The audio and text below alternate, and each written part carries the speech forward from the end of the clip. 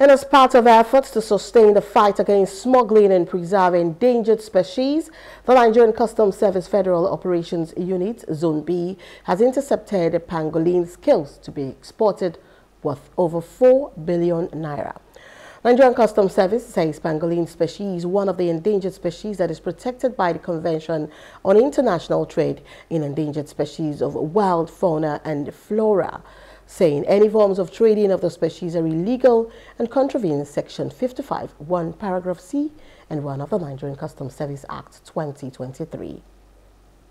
It's one of the endangered species that is protected by the Convention of International Trade in Endangered Species of Wild Fauna and Flora, CITES, and all forms of trading in this species are clearly illegal.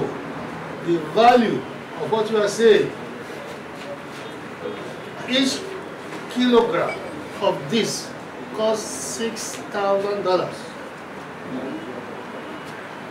So, the cumulative value of what we are seeing today is in excess of 3.9 billion naira. This offense contravenes Section 55, subsection 1, paragraph C, and 1 of Nigeria Customs Service NCS 2023, Customs Service Act 2022.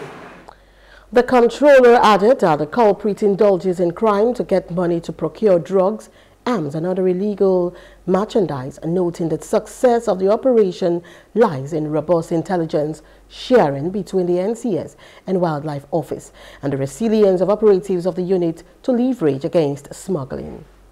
Those involved in this illegal trafficking and of endangered species are hiding under it to launder money used in procuring drugs, firearms, and other illegal merchandise. You can imagine the havoc this may have caused if it has escaped the eagle eyes of our operatives. I wish to call on the general public to continue to cooperate and stand with Nigeria Customs Service on its fight against smuggling. We must work together to salvage this country and to actualize the dream of our family. He reiterates federal government policies in line with international best practices and the campaign of calumny against this service, while calling on the general public to cooperate with NCS on its fight against smuggling to salvage the country.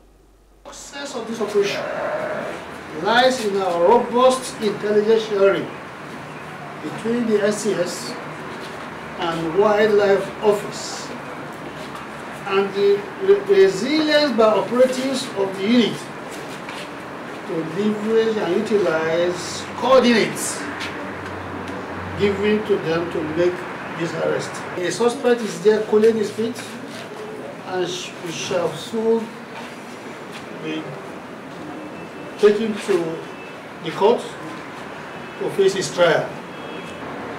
The Nigeria Customs Service will continue to partner with CITES to forestall the identified species from